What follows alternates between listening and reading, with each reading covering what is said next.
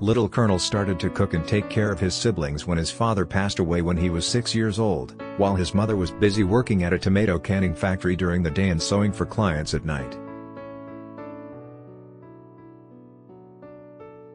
Colonel quickly became a great cook, though he didn't become a professional chef until he was 40.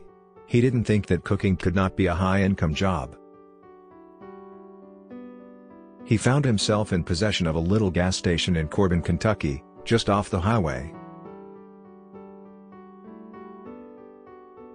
He began selling meals to hungry travelers, simple meals like the ones he'd made for his siblings as a boy in Indiana: country ham, string beans, okra, fluffy biscuits, and fried chicken. He realized he loved cooking to serve people,